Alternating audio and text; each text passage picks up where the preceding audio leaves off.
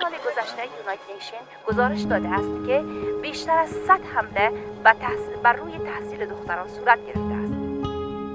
When I opened the school, the first year was very tough. اینجاست. نه اینجاست. رازجان می‌بینید. که شامل آتش زدن مدارس، حمله‌های انتحاری، اسد پاشیدن روی دختران و همچنین آلوده کردن آب‌های آشامیدنی مدارس.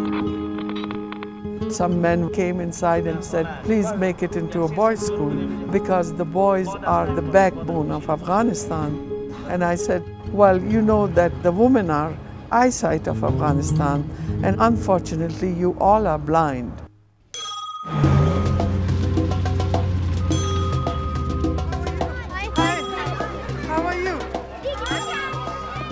قبول کردم گفتم که خیر است ما بر قسم شاید درس خواب پیش میبرم. My name is Zakia, my father name. مام طرفشان کردم سنای دیگر بود. کاکا این طرف ما کرد که حال تو عروس ما شدی نمیتونی مکتب بری.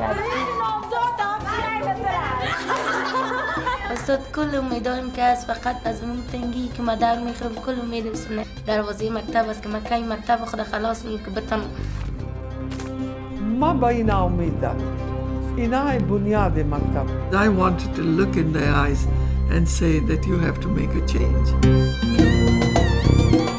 Trust that yes, our girls can get educated.